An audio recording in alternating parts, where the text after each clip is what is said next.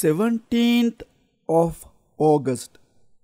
I tell you this, let an intelligent person come to me who is sincere, honest, and straightforward, and I will instruct him.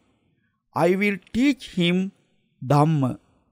If he practices as he is taught, then in 7 years he will attain in this very life by his own knowledge and vision, that for the sake of which young men go forth from home into homelessness, and he will abide in it. Never mind 7 years, he will be able to do it in 7 days. Now, you may think the recluse Gautama only says this in order to get disciples. But this is not so. Let he who is your teacher be your teacher still. You may think he wants us to give up our commandments, but this is not so. Continue to live by your commandments. Or you may think he wants us to give up our way of life, but this is not so. Continue to live your way of life.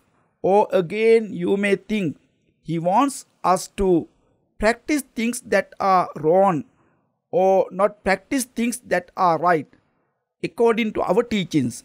But this is not so.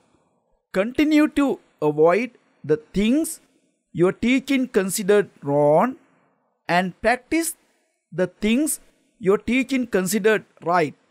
But there are unskillful things not yet given up, things tainted, leading to rebirth, fearful of painful result in the future, things associated with birth, decay and death.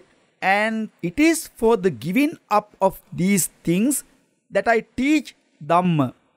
However, if you practice correctly, these tainted things will be given up, and the things that lead to purification will grow and develop.